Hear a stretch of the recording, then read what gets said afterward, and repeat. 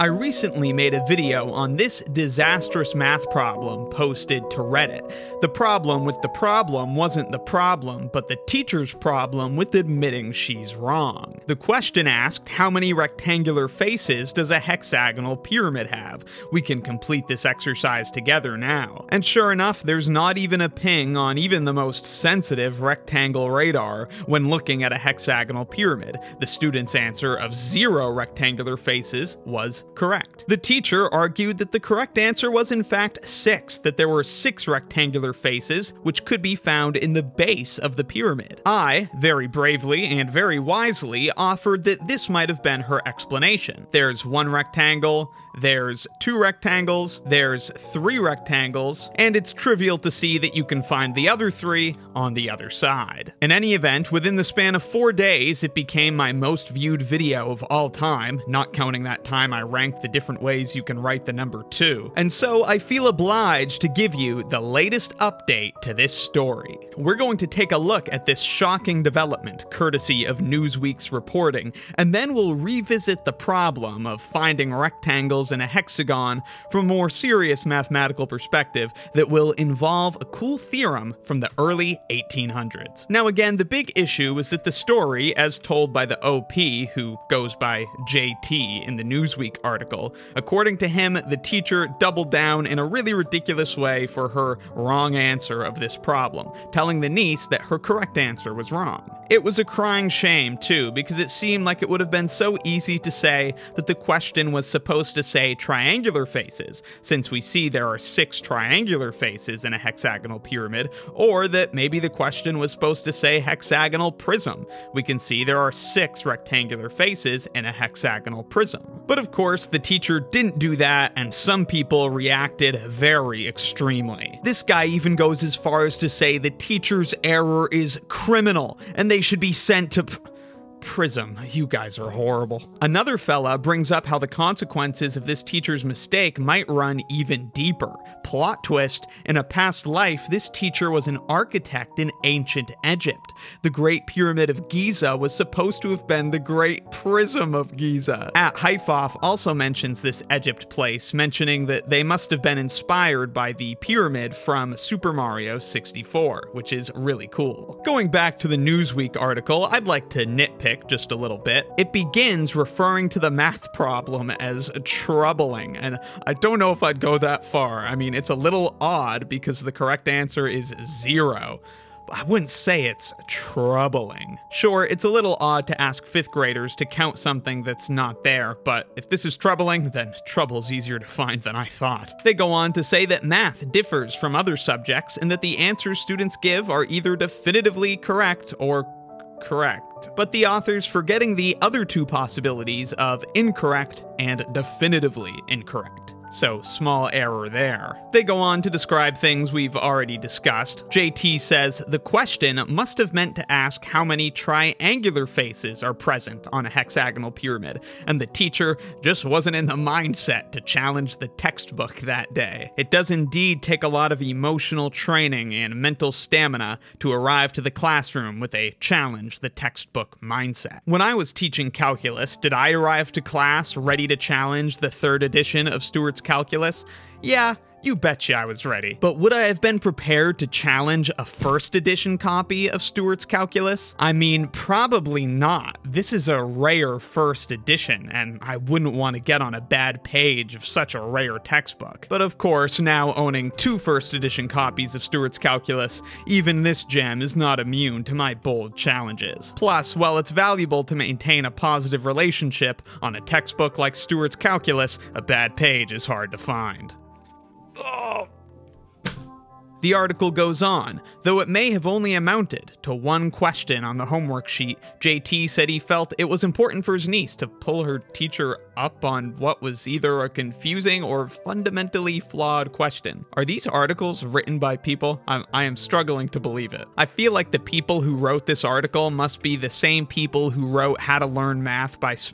I'm not gonna go there, never mind. Last we knew though, this is where we left off. The niece, her uncle, and indeed the rest of the world could do nothing but be troubled by this problem. In a moment, I'll show you the dramatic update. But after originally recording this video, I realized that Newsweek didn't really offer much new information at all. In fact, the original poster went back to his original thread and gave us some updates himself. The one funny piece of information that we're not going to see in the Newsweek article is that the OP apparently 3D printed the relevant shapes. And I feel like this is a last resort option, because if you're going to imply that the math teacher needs a 3D manipulative to understand that hexagonal pyramids don't actually have rectangular faces, well, that's a pretty big insult. And if you think the teacher will not admit when they're wrong, this is playing with fire. But hopefully the teacher took it all in stride. I mean, what math teacher wouldn't want to have some cool 3D prints like this? So I wanted to include that detail, but let's go back to our main narrative. Of course, the greatest stories are not about things that happen, but the people things happen to.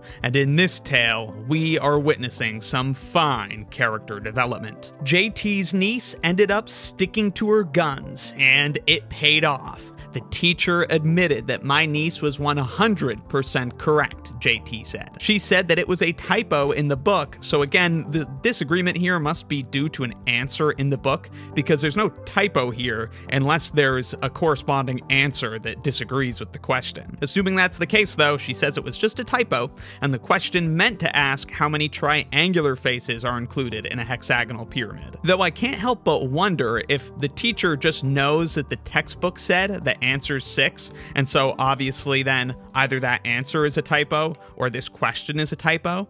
How would she know that the typo is that it was supposed to be triangular faces, when hexagonal prism would also give an answer of 6 if we had rectangular faces to count? I don't know, ultimately doesn't matter. There are a few ways she could actually know what it's supposed to say if perhaps she had a newer edition of the resource book. Now, perhaps the teacher would have been happy to admit she was wrong from the beginning, but she just had a very brief conversation with the niece, and maybe there was some miscommunication. On the other hand, maybe the teacher would have insisted on sticking to her initial beliefs, but then the pressure of Newsweek reaching out to her was just a bit too much. Oh, and by the way, this woman has nothing to do with any of this. I just included this in the printout because I thought it was kind of amusing. Elementary school teacher uses Taylor Swift to teach multiplication. I don't think I would mind that one bit. But let's shake this off and revisit the rectangle in a hexagon issue. Obviously, it's very easy to inscribe a rectangle in a hexagon, but a separate way we might approach this question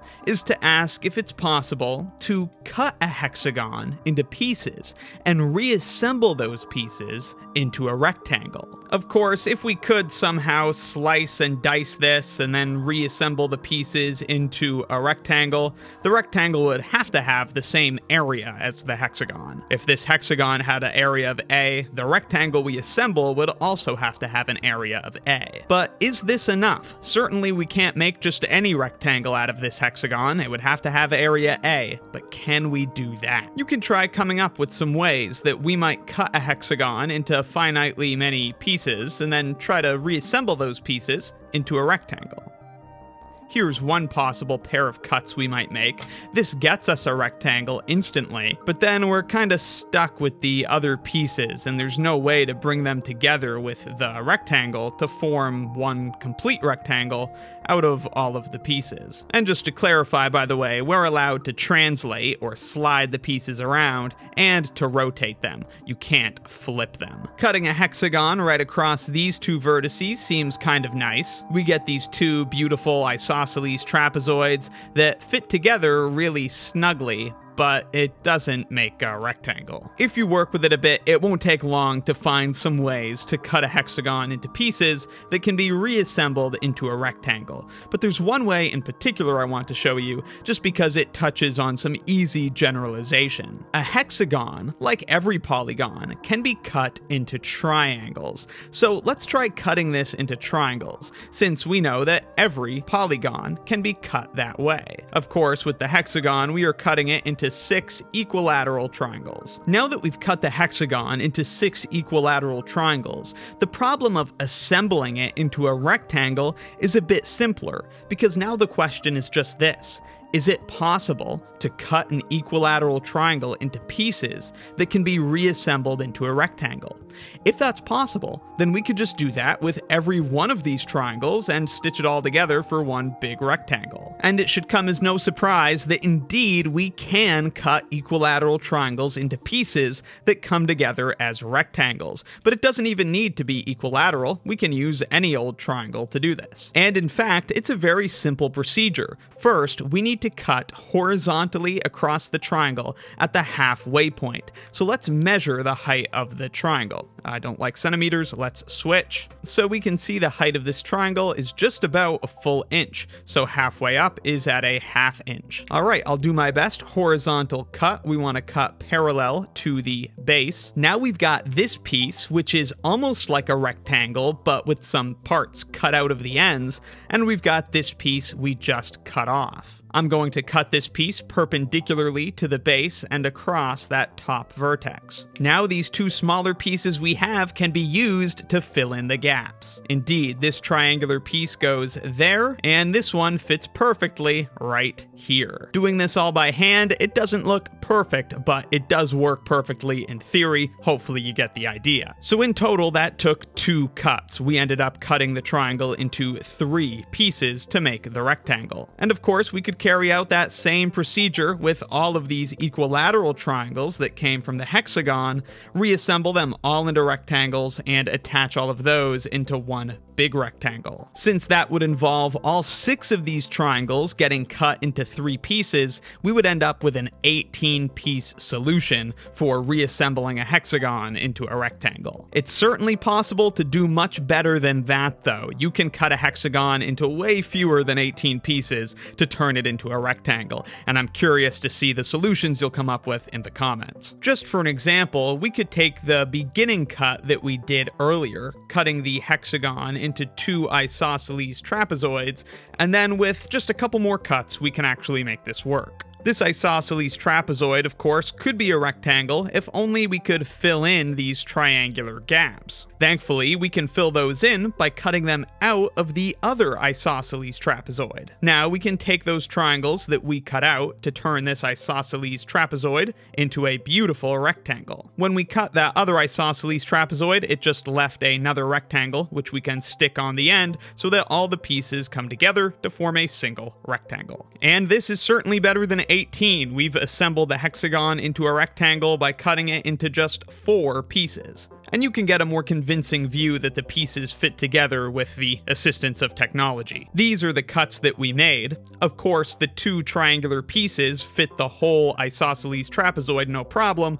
because they share that side of the regular hexagon. When we take this triangular piece and slide it over here to the end of that isosceles trapezoid, you can see that it's this side of the triangle that's left on the end, which does of course match up perfectly with this rectangle that we cut out. Of course, the beautiful thing here is that there's nothing special about hexagons and rectangles. This works with any 2 polygons of equal area. And this fact that any 2 polygons of equal area can be cut into finitely many pieces and reassembled into each other is called the Wallace-Bolyai-Gerwien theorem, named after Wallace, Bolyai, and Gerwien. This is William Wallace, and this is Farkas Bolyai, who is actually a close friend of Carl Gauss. The theorem was first proven by Wallace way back in 1807, and the other 2 proved the theorem independently. Since 1807, of course, much more on this subject has been studied and published. There is in fact notation for the number of pieces that we need to cut things into that we were talking about a moment ago. The notation uses a lowercase sigma,